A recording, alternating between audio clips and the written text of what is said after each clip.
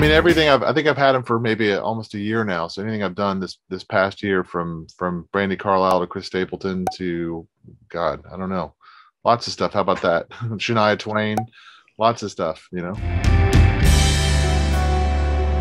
So I was Country Music Hall of Fame here in Nashville was doing an event, and I was helping them mix some stuff for that. And so next door at Studio A, I'm at RC Studio A here in Nashville's RC Studio B, a legendary studio where, the Everly Brothers and Elvis and Dolly Parton and Waylon Jennings, all these incredible artists recorded. And they have these chambers over there.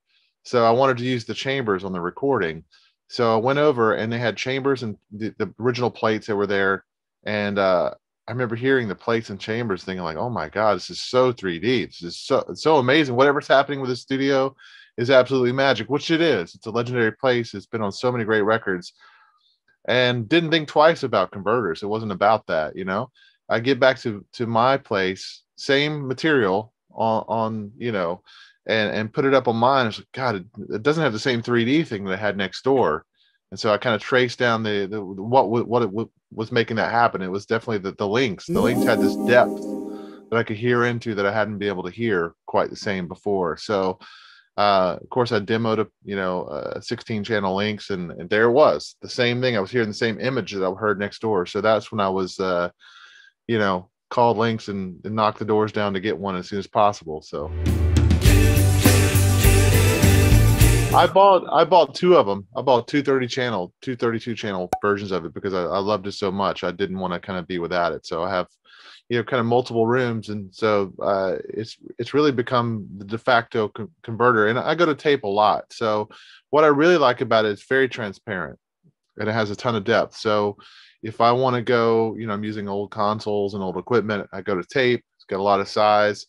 The Aurora just preserves that.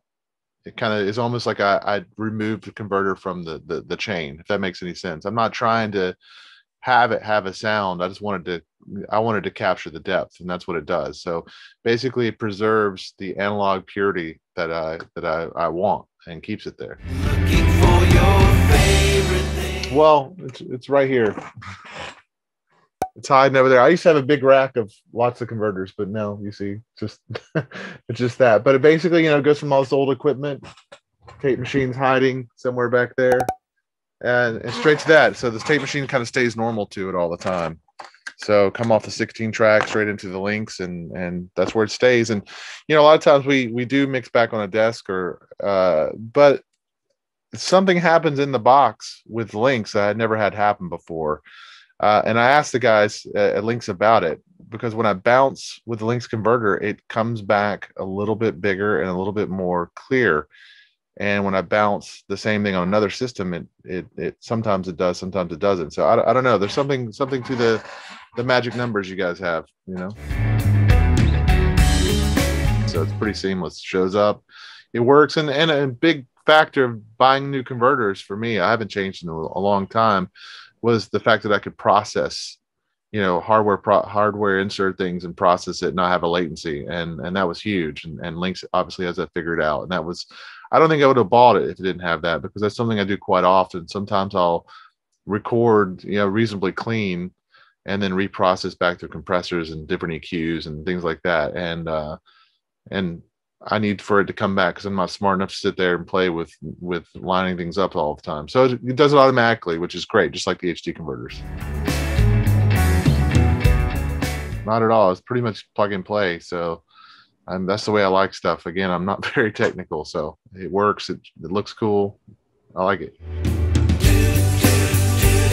Yeah, no, I've been playing instruments since I can remember. I think I started playing around 4, and always knew music is what I wanted to do. I wanted to be in a rock band and be signed and tour the world. And I did achieve getting signed, but none of the rest of the good stuff that went along with it happened. So I started producing kind of out of necessity, just produced a friend's band of mine. They got a record deal. Next thing you know, I'm a producer, whatever that means.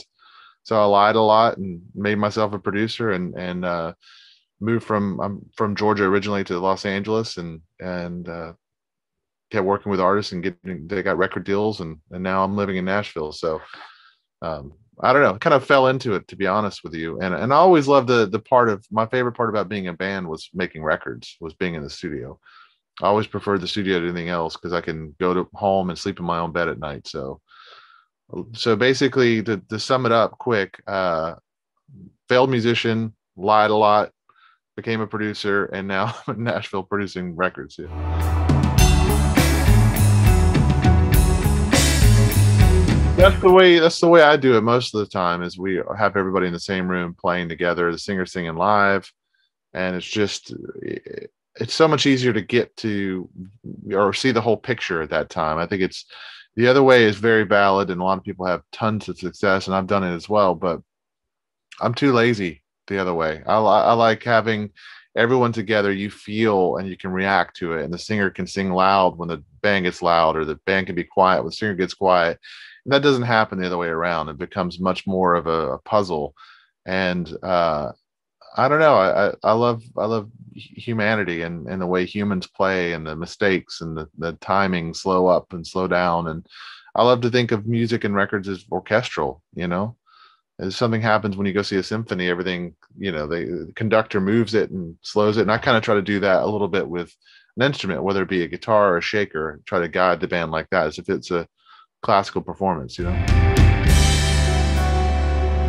know what? I don't know what I'm doing. If somebody says they know what they're doing, they've got it all figured out. I think if I knew what a hit was or what I was doing, I think we'd have one every single time. So the one thing I do know that I'm doing is I'm trying to have a good time all the time. Like that Spinal Tap said, I like to come in the studio and act like we were 15 rehearsing in our garage or whatever it was. There's something to that feeling that I think gets lost when you make music a business. And so I always try to keep that mentality no matter who the artist or how careers have progressed. I always try to make it feel as if we're having a good time. Well, I think there's a lot of valid stuff out there, and I have other converters that are really amazing and do a thing. But the Lynx are the clearest example of just coming off my console and what I was hearing before I ever went to tape or ever went to or stored in digital. It feels like you're just hearing when you're getting sounds. There's a purity to that, and I think the Lynx kind of just preserves the clarity of the analog without having artifacts or destroying it or adding a tone. And that's why I like it. But I see depth in the Lynx that I haven't seen prior.